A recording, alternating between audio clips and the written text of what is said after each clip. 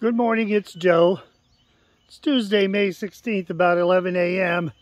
It's going to be raining later today, but we have this overcast situation that's like the early dawn. And the birds are, the spring chorus of New England birds is more active in the morning due to that overcast conditions, I think. It's been just wonderful to hear them chirping out there. I'm going to give you the tour of a landscaping project of mine. That's obviously, we're looking at the house now. And as you can see, once a year you change the prayer flags. And the new ones are bright because they're just out of the wrapper. Makes me feel good. I've got more and I'm going to put them in down here. Well, I've spent a lot of time messing around with talking about my seasonal stream that goes just within the border of my property, abutting the fire department, and various adventures with it. And one of the things that I've done has been cleaned it out and widened it and had better drainage through it during the high water, and consequently I've had really no problems with water in my cellar this winter. Of course, having a working sump pump has something to do with it, but that's a big improvement on the inside. So that's the main reason for starting it off with, was it just seemed like the water flow through here was sluggish. Now what's happening is, haven't had a serious rainstorm in a couple of weeks, and in the dry part of the summer this goes dry. And so it's what we would call a seasonal stream feeding a vernal pool.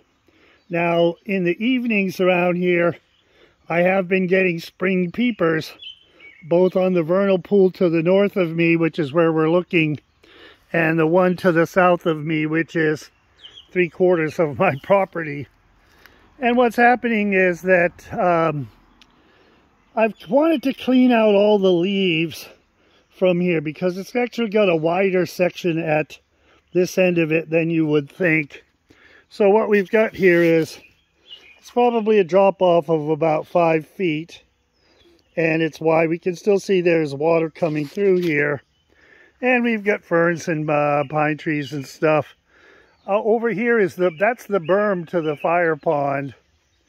But anyway, what's happened is I've gotten many of the leaves out. It's going to use some more, but it doesn't all have to be today because it's starting to spit rain.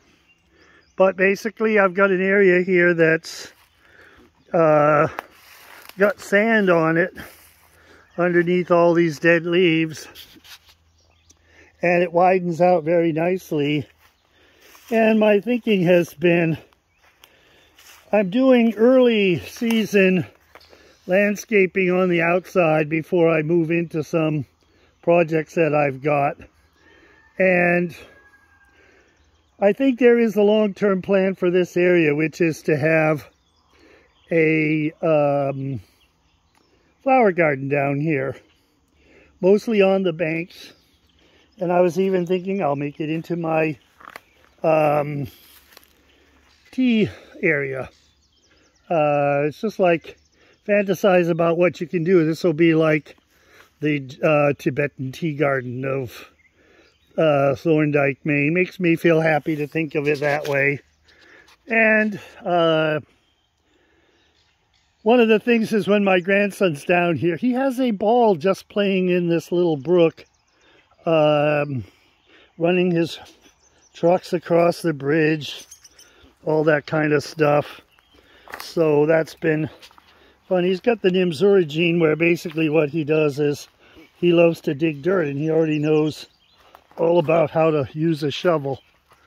We're walking up closer to the house, and that's the goat house with the chickens across the street. You can see the water's running. Let me turn around here, and then you can kind of get an idea. That's the sandy area. If I just rake a bunch of this off, this whole thing will be sand, which is essentially road sand that's come down from when in wintertime when there's high water. But and it's a little buggy today, so not exactly the time to come over for tea inside, but tea outside, but I'll serve you some inside. And then you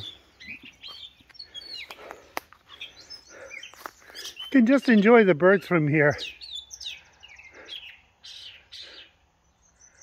I wish I was better at that. I believe that's a catbird up in the tree. You